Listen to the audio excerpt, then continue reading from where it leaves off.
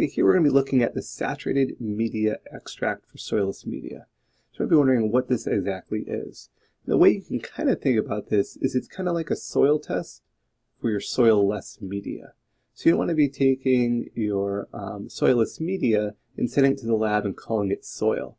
So you're not going to get really that accurate or representative results. Your soil-less media, because it contains no soil, needs to be treated differently.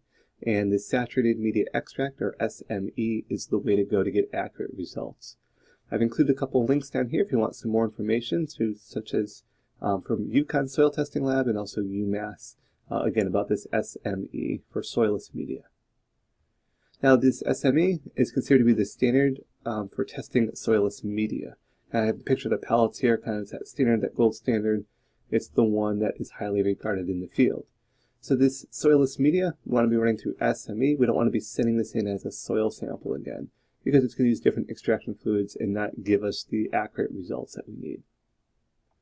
There's sample instructions, so a little different than that soil test. If you watch that lecture there, I need to provide a representative sample and adequate sample size for the lab for the SME. There's sample directions, and depending on fertilizer regimen and method of production will influence what you have. So you have the pictures of the Legos here. You don't want to just send them a bunch of random blocks. You want to have something that could mass together and tell a good story, or in this case produce this Lego figure of Yoda to tell a story of what your grow is going to look like. If you're kind of haphazardly going through and sampling and not really following the rules, well, it's just like sending a bunch of blocks. You're not going to get some results back. It's not really going to help you. You send a quality sample and you can paint a better picture of what's going on with your plants.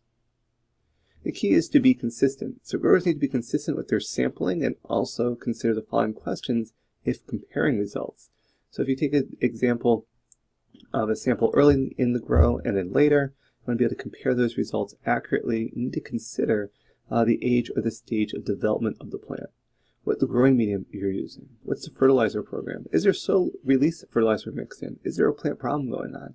All of these factor into trying to be consistent at the sample you give the lab and also allowing comparisons to be able to occur if you're looking at the same grow cycle, and also to consider these if you're comparing different grow cycles or different plants on different age groups. Lastly, this SME procedure, what they do in the lab, I don't think it's like a mystical procedure here. They simply make a paste, like toothpaste here, with soil and water, and they take the liquid portion, which is the extract, they separate it from the solid portion for pH, soluble salts, and nutrient analysis. So the procedure can be very similar to a soil test, but exactly the details of how they go about this is slightly different, and therefore you should be targeting the test in the lab that matches the type of sample that you're sending them so you get representative results back so that you're able to make informed decisions.